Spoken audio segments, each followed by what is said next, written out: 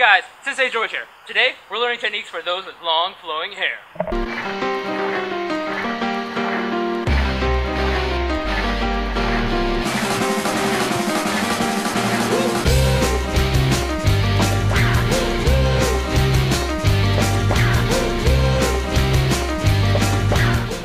So today, we're going over techniques on what to do if someone grabs your hair from behind as well as from in front, and how to deal with it. So today, I have assisting with me, Sharda and Daniel. So we're going to be going over what to do. I'm going to be helping narrate, but we got to have someone with long hair to do it. I'll sub in on occasion, okay? So the first technique is what to do if someone grabs your hair from behind. And we're going to be dealing with turning to the inside for the attack. So they turn to the inside and grab the hair. So she's going to first cover the hand to prevent him from yanking it all around, and then spread her base to prevent her from being dragged or moved. Then from this posture, what she is going to do is turn in and deliver a back fist to his nose. That'll stun him and make him turn away a little bit. Then from that posture, she's going to turn in to face him and use her elbow and drop her hips to clear it out, and then come in with a hammer fist to the face one more time. This will make him stumble back out of pain and create distance for a stomp kick to follow up afterwards to the chest. Yeah. And that'll get her enough distance to be able to sprint away and escape the attacker. Yeah. So just to sub in real quick, and the reason why I'm wearing my new gi today. So Daniel-san, if you come to grab with that base, that's the most important thing here. Now for advanced people, what you can do is on that grab, you can feel the thumb. If you come in a little bit, you can feel the thumb on the hand of what's being grabbed and tell which direction his inside is by the feeling where the thumb is. So for this technique, I'm going to turn to the inside from that squat, and it's very important that you use your hips when you come in, because that'll really knock his face back and cause a lot of pain. This is for an additional clearance, using that arm to clear it, and then popping one more time to get that distance to set you up for this kick. What I prefer to do is whichever kick is back will load up to explode out, but you can shift from the front if that's what you're more comfortable with. So if that grab, same thing happens, and you base, strike, and clear, strike one more time, and he stumbles back, and this leg's closer and you're more familiar with that kick, just shuffle and pop out into that same kick. Yeah? So that's an alternative that you can do for that posture. So Charlotte, if you would come out and demonstrate full speed for yourself.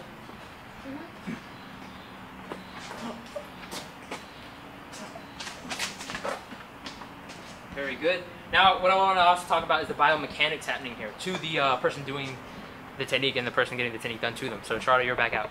I'm going to grab your hair this time. Okay. So, from this, when I go to grab her hair and she grabs my hand, okay? First of all, this does two things. A, grab it. This prevents me from pulling her hair and controlling her head. If she didn't have her hand on there and I start pulling her back, her head, it starts to come towards the ground, and wherever the head goes, the body follows. So she grabs my hand to prevent me from being able to whip and control her. Second, what this does is it prevents me from letting go, okay? The reason that she doesn't want me to let go is because now she has my arm, she has a tool. I lost one tool to become effective. Now from that, I would have had the aggression of, I'm planning to do something, I chose a victim, I chose someone weak, and I went to go grab their hand. First thing that happens is they turn around and back fist me in the nose. I'm startled. That's gonna make me open my hand up. And then from that second, she opens her hand up to escape the grip, the elbow comes over, and she drops her weight behind it. This lowers that and me. So then that follow-up hammer fist can just rock in and take advantage. Someone that wasn't expecting it and she got me that low, that hammer fist can knock me to the ground from there. Okay? It's hitting me straight on in the nose twice. Okay? So the first one being grab, set, back fist. That knocked me once. Okay? I let go out of pain. Stumble. She cleared that arm so I couldn't do anything or grab her. She hits me again in the same position, and then while I stumble back, if she's opened up for that kick, the kick comes and it sets up really well. Yeah? Now the reason that I have the kick in there is because it helps create distance.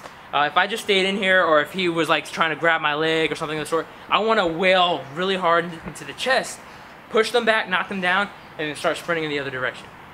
Yeah? So now we're going to go on to the next technique. So Charlotte, you're back out. We're dealing with what to do if someone grabs you and you turn, but now you're on the outside. You have to be prepared for both sides, because while you can feel the thumb to figure out where someone is, you may be in a panic. And in that panic, you want to be prepared for both sides. It's as simple as that. Yeah? So Daniel-san, you're back out and you're going to grab Charlie's hair. So now we're dealing with what to do if you turn in to the outside. Yeah? So the head doesn't become as good as the target. While it is still applicable, what happens is that when you come across, their arm is there, and if they had a strong base, now you have to like reach over, which becomes like a whip. It can do some damage, it can make them let go, but it might not be as effective just because the arm, okay? But what she can do is change the target to be able to hit the floating ribs with her knuckles whipping as hard as possible.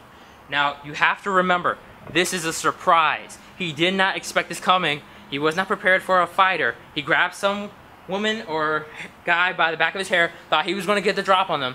They braced, grabbed the hand, turned and whipped really hard, knocking the air out of them, hopefully breaking a few of the floating ribs in that posture there. So from there, she's going to turn around because the arm is clear from the release, then switch the grip to be able to grab the wrist and the shoulder.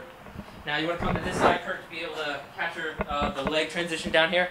So from this posture, Charlotte's going to then pull back and break his balance, okay? To the point where he's about to step. And right before he gets ready to lift that foot off the ground, she kicks it and takes him down. Yeah? Very good, Kim. So go ahead and do that one more time. Take one side step away from the wall. I'm still here. Just Okay.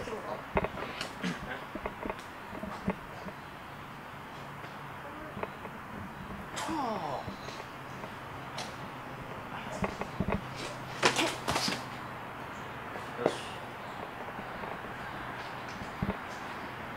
Good. Now just to touch up on some minor details, okay? So from that grab, you go to base, you find out which way you're going. I'm going to the outside just for showing the technique. You were moving on instinct based on what was going to happen. But from here, that base, same thing. I squat so that he can't pull my head around. I have some control. And I turn in, hitting into the ribs as hard as I can, creating a lot of pain. Okay?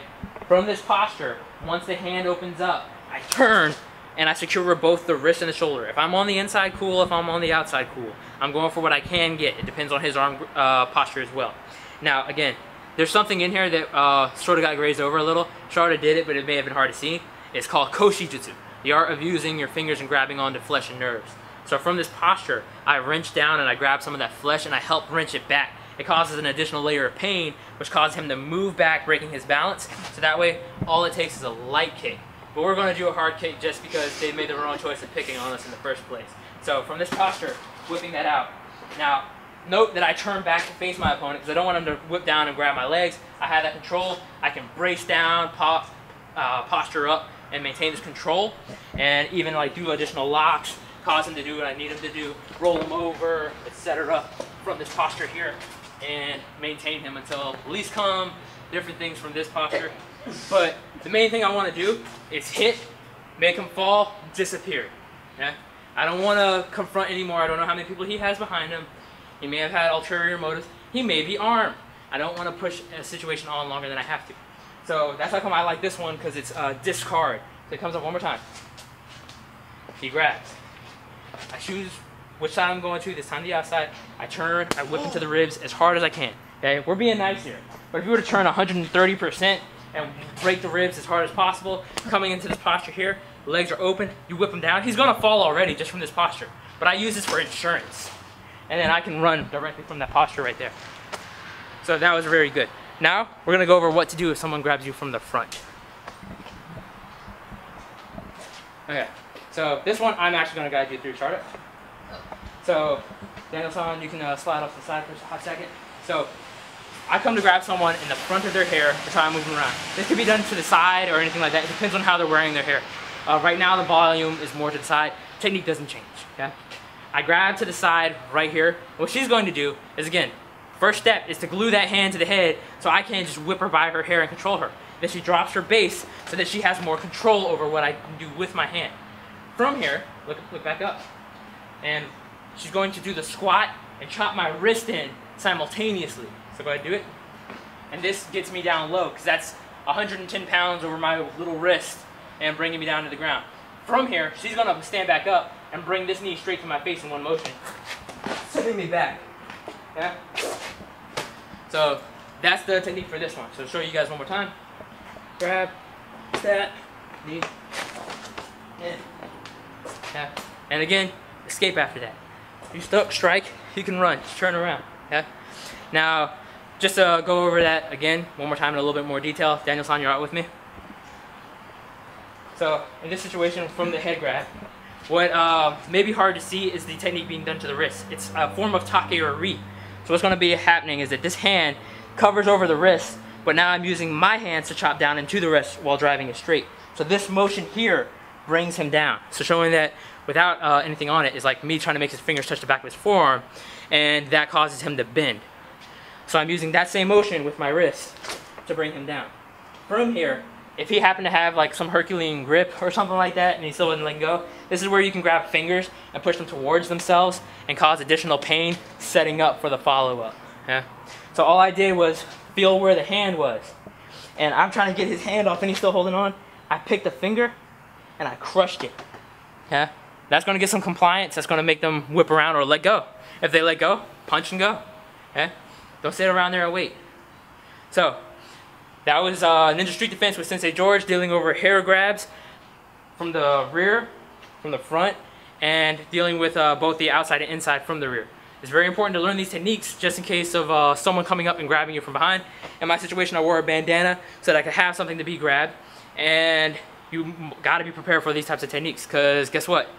Any situation in which someone just grabs you by your head and pulls you all the way down, you're done. You're out on the ground. But if you learn anything from this video, the most important part is if you're walking and someone grabs the back of your head, so go ahead and grab Daniel-san, to grab and squat. Get control, find your base. That's going to give you time. Time is precious because time gives you time to think, okay? So from that, I'm able to then look, figure out what's going on, what side I'm going on, and then choose which strike or follow-up I want to do. So if anything from this video, hold, squat, then react. Don't give him time to think. Move faster than your opponent, surprise him, make them let go, give them some pain for choosing the wrong person to pick on, and because you watched Ninja Street Defense with Sensei George, and show them what you learned, okay? Thank you guys for watching. Like, comment, share, subscribe. Let me know if you guys want to see any other situations to learn a defense from. Leave them in the comments below, and thank you for watching. どうもありがとうございました。